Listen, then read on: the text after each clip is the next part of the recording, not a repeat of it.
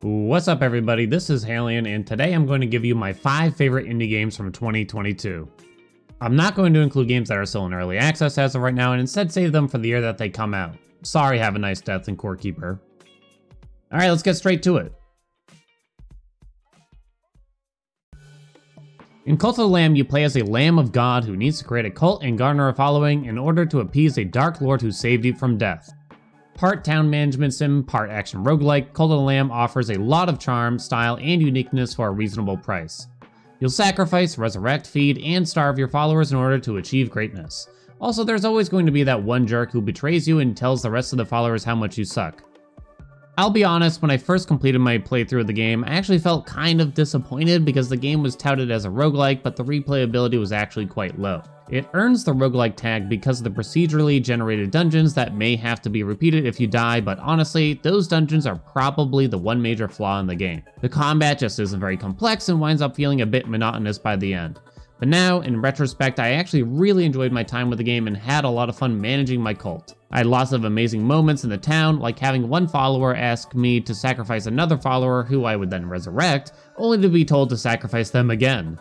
Or constantly having to clean up their poop because they are literally a bunch of animals. You also have minigames like Knuckle Bones and Fishing, the former being a very entertaining, unique dice game that can leave you scratching your head trying to form strategy. So while the combat felt a little lackluster, I think that the rest of the content the game provides is amazing and definitely left me wanting more cult simulations.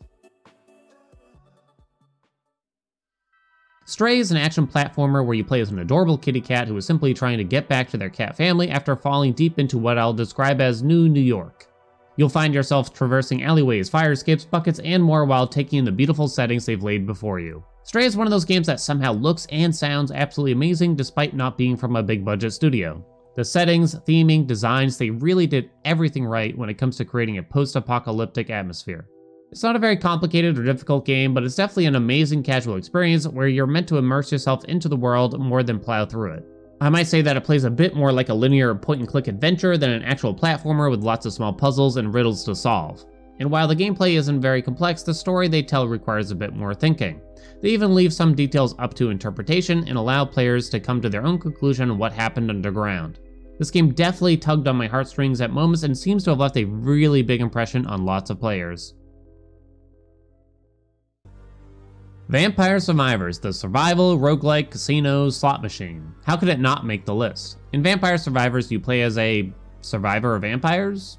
Okay, so the story is definitely vague if one even exists at all, but this game spawned an entire subgenre of games that are bombarding the Steam store even as we speak. Great games like 20 Minutes Till Dawn and Brotato probably would not exist if it weren't for Vampire Survivors. So what is Vampire Survivors? I would describe it as a semi-auto battler action game. All you have to do is survive on a map for a set period of time by maneuvering around enemies. That's it.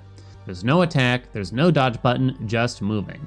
But we haven't discussed the most critical part. Your character auto attacks, killing enemies around you and collecting experience so that you can level up and select from different upgrades. This is where Vampire Survivors excels. Once you start playing, it's hard to stop because getting those upgrades is so visually satisfying.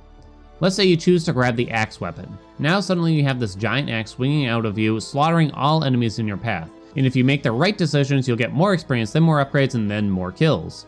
The game constantly rewards you for every level up by letting you kill more enemies, which lets you get more experience, which lets you see where I'm going.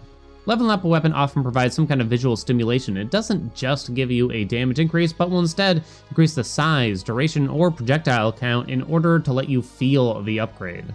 Vampire Survivors managed to come into a genre and stir everything up. The repeat gameplay of trying to figure out what works and what doesn't can be very satisfying even for people not initially interested in the genre. It's also only $5, and while there's only a set amount of playtime you can get out of the game, it is so worth the price.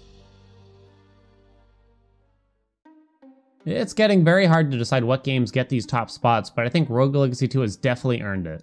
Rogue Legacy 2 is an action platformer with an insane amount of content.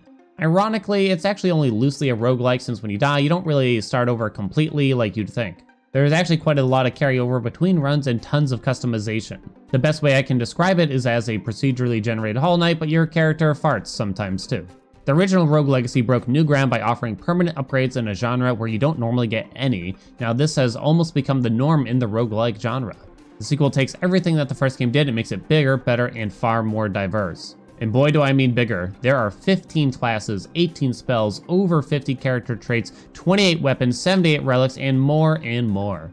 There was so much content in this game that I spent over 200 hours playing and still wasn't even close to maxing out the upgrades or trying out all the weapons. There's also a modular difficulty system that lets you customize how you want to make things harder, similar to the Pact of Punishment in Hades. This huge amount of content might not appeal to the completionists, but you can't argue that you get your money's worth.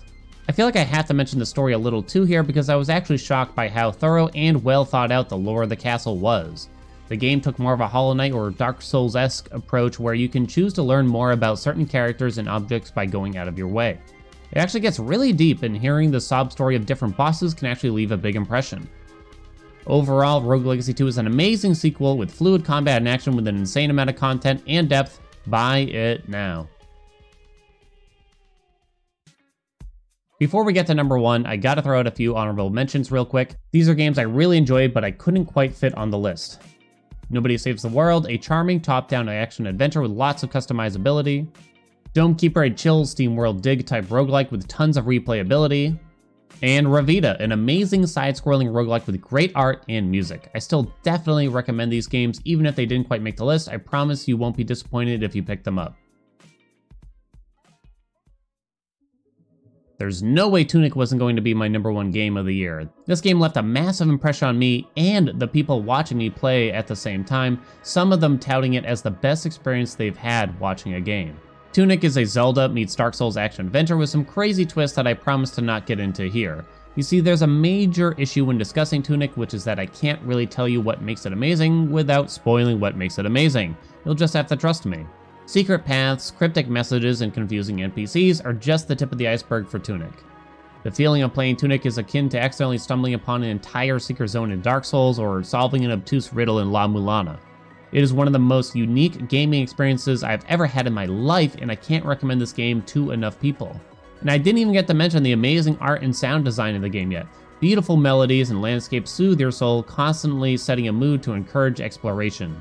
This is one of those games where it's actually fun to get lost and just wander around, experiencing the world.